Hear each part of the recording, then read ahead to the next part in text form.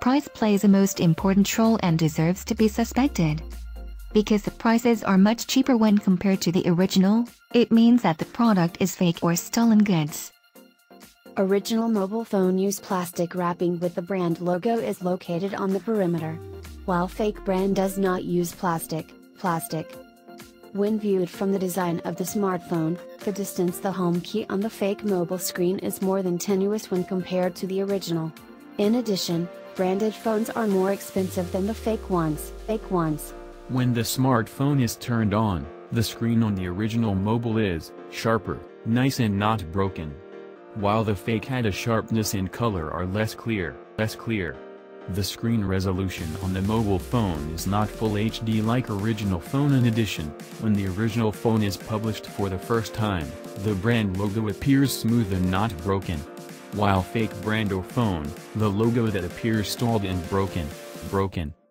In terms of camera quality, original mobile phone displays sharp and crisp images while the fake phone, the resulting image looks ugly and dull. These colors. On the LED flash, the original phone is white physically. While the fake phone, the LED is yellow. The battery, the original phone has a production numbers and serial number, while fake mobile does not have a serial number on battery. For the fullness of the application, the original phone was not available with applications like WhatsApp, Twitter, and Facebook built-in, while fake phone equipped with those three applications that are built-in. On air gesture, the original phone has a detection distance of 0 to 10 cm while fake phone detection sensor has the ability to read hand gestures in 0 to 3 cm. In the original phone menu, air gesture equipped with many options, beam and NFC can be used. While fake phone, air gesture menu only, there are only two options, the menu beam and NFC cannot be used because of the only form of writing. There are a number of suspicious applications on fake Android or Apple phone like as app installer or the other, whereas in the original phone none.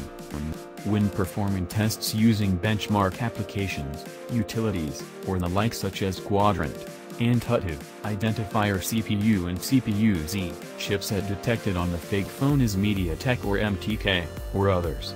While the original phone chipset will bring it came from the factory.